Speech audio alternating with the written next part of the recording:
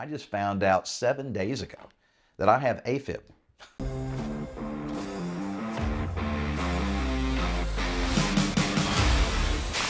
Hey guys, Mark McKillier with Live Anabolic, and today I was supposed to give you a belly fat burning workout that you do right at home with no special equipment. Matter of fact, I had it all laid out. 6 exercises. We were going to do them back to back in circuit style, which creates basically an epoch effect. So when you do them like that, it's a HIIT workout.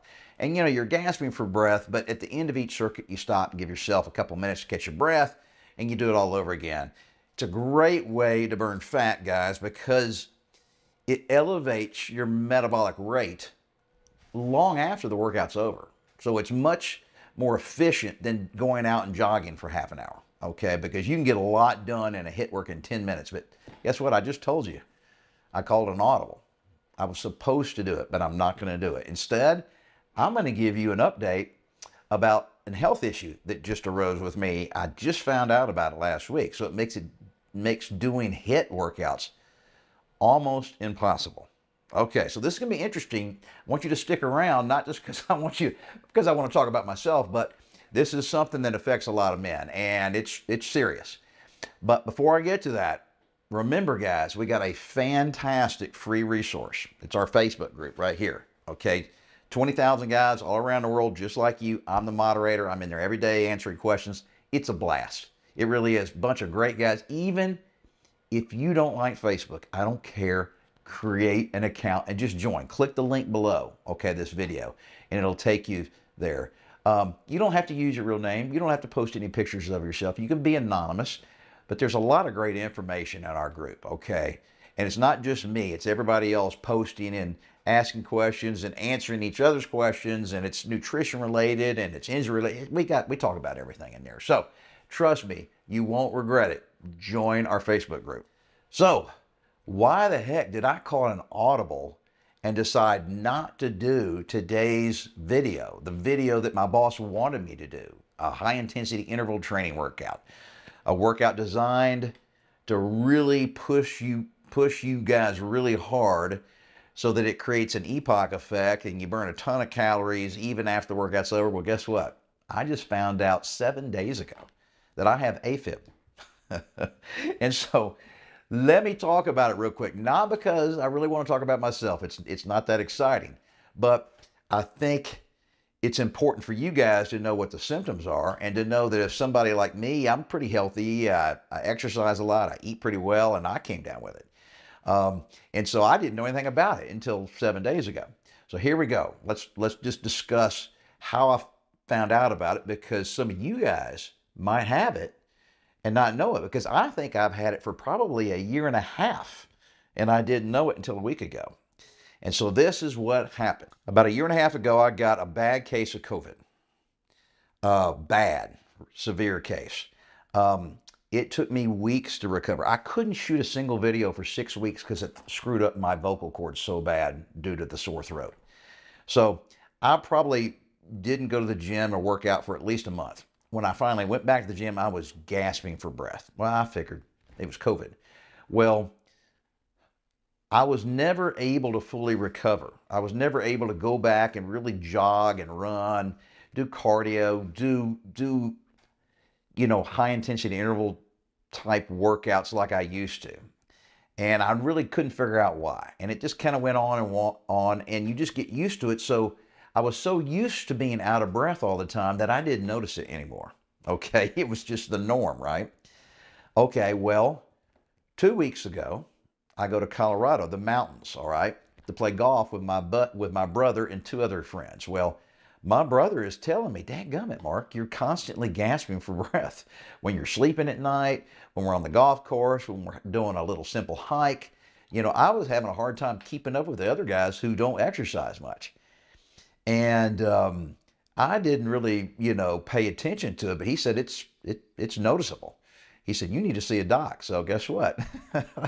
A week later, I go into my doc and say, hey, I'm out of breath all the time. And they do an EKG, and let me tell you, an EKG takes about 10 seconds. They stick some electrodes on you, several places. hit the button, 10 seconds later, they're done. They walk back in and go, oh yeah, you have AFib. I mean, it's that fast. So here I am with AFib now talking to you guys about it. So pay attention, listen to your body. I thought I was listening to my body. I thought there was I couldn't figure out why I couldn't get back into my kind of normal cardio conditioning that I like to do, every summer or for 6 months out of the year during the 6 warm months. I just was assuming, it was age or something, but that's not true. I shouldn't age out of condition, especially cardio condition.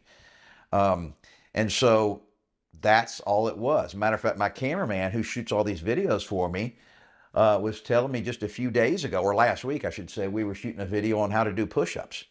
And he was like, Mark, you're out of breath, while you're talking. And it's just doing a handful of push-ups. So I didn't even notice it. All right. But other people were noticing me having a hard time breathing. And so take that for what it's worth, guys. You may have AFib like I did and not know it. All right. So those are some of the symptoms. I was tired and sluggish. I didn't have enough energy. So that's why I went to the doctor. I wanted to do a complete, a bunch of blood work, see if there was something wrong with my hormones. All the blood work was pretty darn good. They were pretty happy with that. But, they did an EKG, which is super simple. It takes 2-3 minutes, and man, it found it immediately. All right, so I don't want this video to get crazy boring on you guys. I know just watching me sit here and talk to the camera might turn some of you guys off, but if you're concerned about your health, if you're low on energy, okay, if you feel like it's harder to do cardio type workouts than it should be, if you're having a hard time catching your breath, just doing kind of relatively simple things, this could be an issue, and it's really easy and quick to test for. So what have we done in the 7 days since I got diagnosed with AFib? Well, they immediately put me on blood thinners.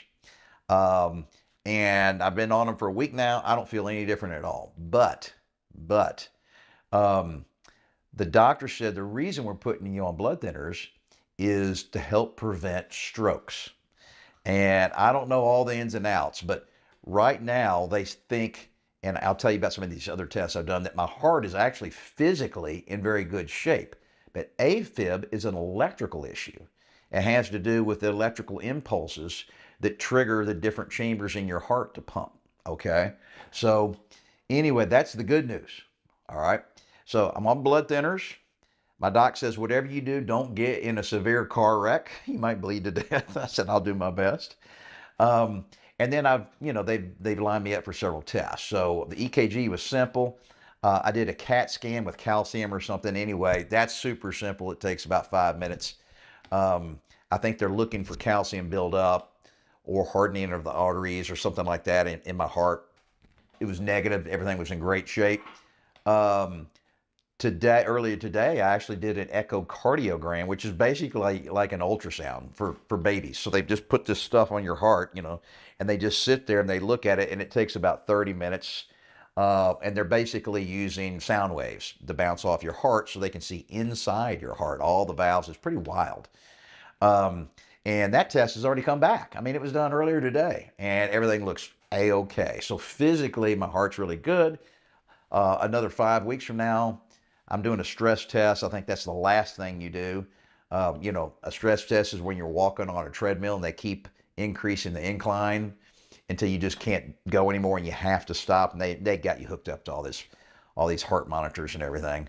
And so that's the last of all the tests. And so ultimately, fingers crossed, and you guys, several of you guys, I'm sure have already done all this stuff. So you're experts. I'm just kind of learning. Ultimately, hopefully in a couple months, they will stick a wire up an artery, or is it a vein, in my leg and go all the way up to my heart and zap, the area in my heart that's causing the irregular heartbeat, and hopefully get that electrical issue taken care of. And I think sometimes it's just an electrical zap. Sometimes they actually burn some tissue. And I think it depends on, all kinds of things that I don't know about right now.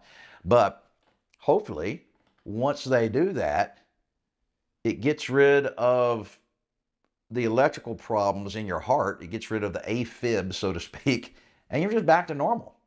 So the heart, the physical muscles of the heart, the chambers, the arteries, the veins are all looking good right now. It's just this irregular beat thing that's causing me to not get enough blood flow through my system, and hence I don't get enough oxygen to my muscles, and that's why I'm out of breath. So hopefully in a couple months, we get that little, I think it's a pretty minor surgery. I think you do that, and then boom, I think you just go back to normal and get off the blood thinners.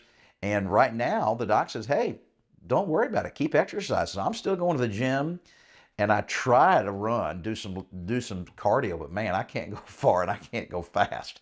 It's really embarrassing. So that's why I didn't do the scheduled workout today. A high intensity interval training would kick my butt.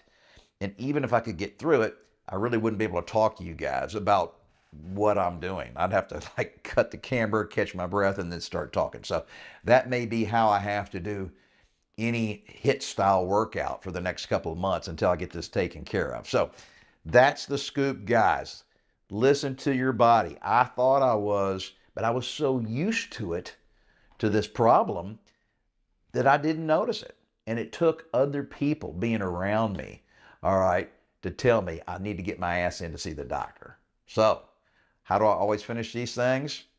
Stick with it and never give up on yourself.